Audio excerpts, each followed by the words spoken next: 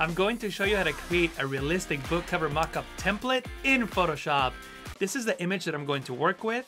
And one of the things that you simply cannot do is drag a photo onto the book and then right click and distort it so that you match the corners, like a lot of tutorials that I've seen on YouTube tell you to do. If you do this, you'll get the wrong aspect ratio and the image won't look natural.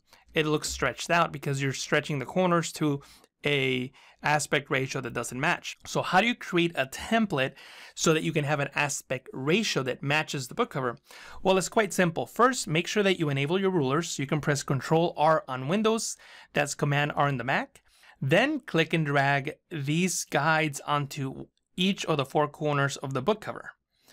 And the reason that we're doing this is so that we know exactly where we're going to copy pixels from.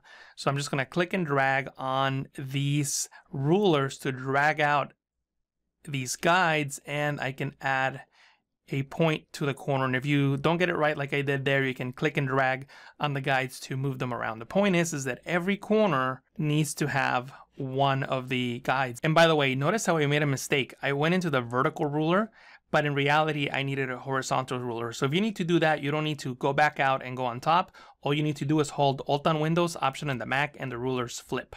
So now that it flipped, I can place it accordingly. And I'm gonna go into this ruler here for the bottom corner and right here as well. And again, you can always click and drag and move them if you need to. So now that every single corner has rulers, what I need to do is select the perspective crop tool, which is nested under the crop tool, then click and drag to where the rulers meet on each corner. I have snapping enabled, so that point just snaps right under. If you don't have snapping enabled, make sure that you go into View and select Snap.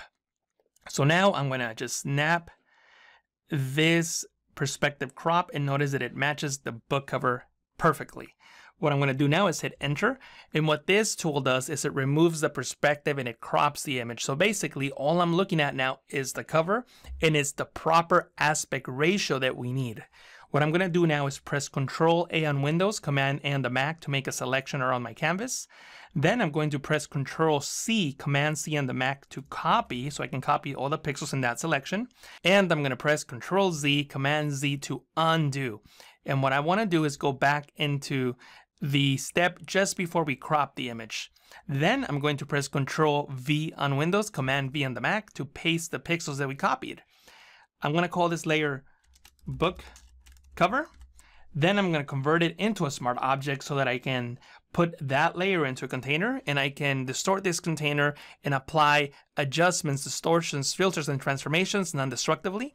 So once I press Control T, Command T to transform, I can right click and select distort, and I can click and drag these corner points to the same corner points that I had before, and they will automatically snap to those corners, and I get my original image back.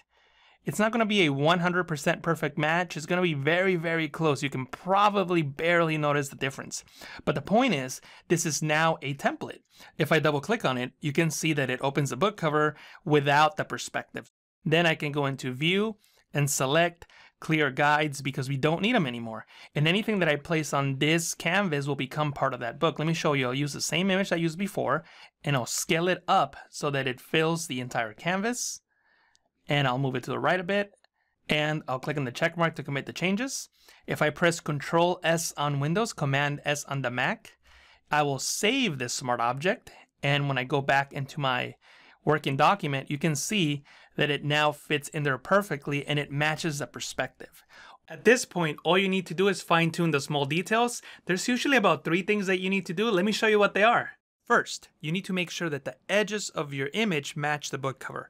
You can do so by pressing Control T on Windows, Command T on the Mac to transform, then right click and select Warp, and use the handles to match the edges of your image to the book cover.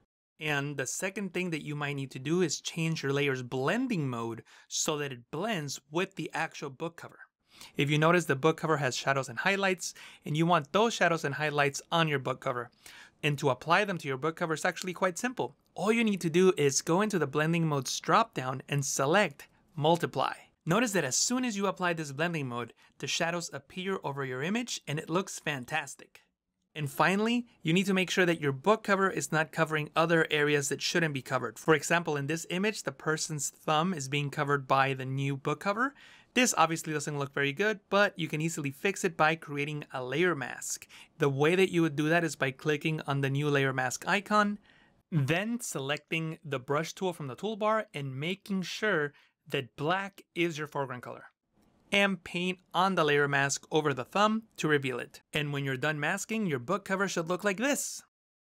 And the best thing about working with a smart object is that you can always replace its contents. If you double click on the smart object thumbnail, you'll open up the new tab and you can bring in any other image that you want to replace the cover. For example, I can drag this image here and transform it accordingly so that it fits on the cover. Once I save it and go back into my working composition, you'll see that Photoshop automatically replaced the cover, but we kept the layer mask and shadows that we worked on earlier.